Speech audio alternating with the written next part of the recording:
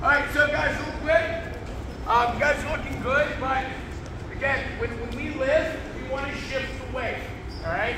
And what I mean by that is this. If I shoot a double or a high crunch and I go here, yeah, you can lift straight up from here and step up and go,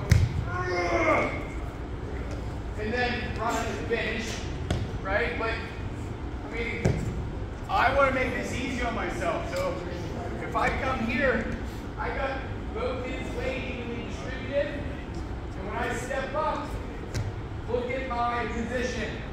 Is this good position? Why?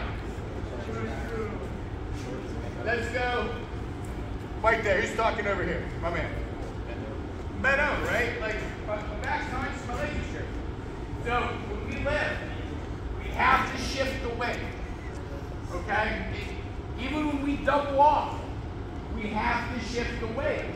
If I shoot a high crotch, and I come here and I go to change off before I'm elbow deep, look how much space that is. He's going to shimmy his hips, and I'm going to get in trouble.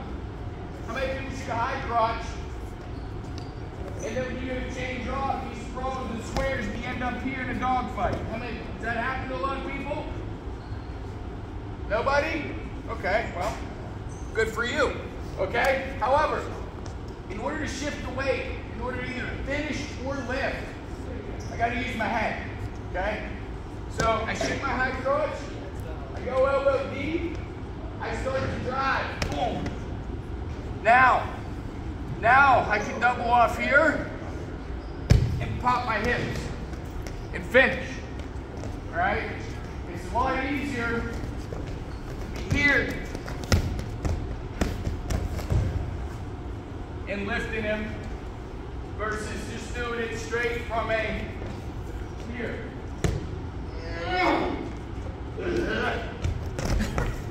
It's just tough, right? I want to save my energy. So let's shift the weight a little bit. High crotch, boom, drive.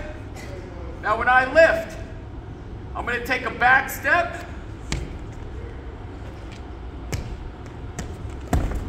And then drive, right? It'll help you keep your hips in a better position. So on this lift, high crotch, elbow deep, start to drive across. He's fighting me. He's fighting me. I'm going to step, boom. You should lift him a little bit easier. Right, go out and try it. Ready? Break.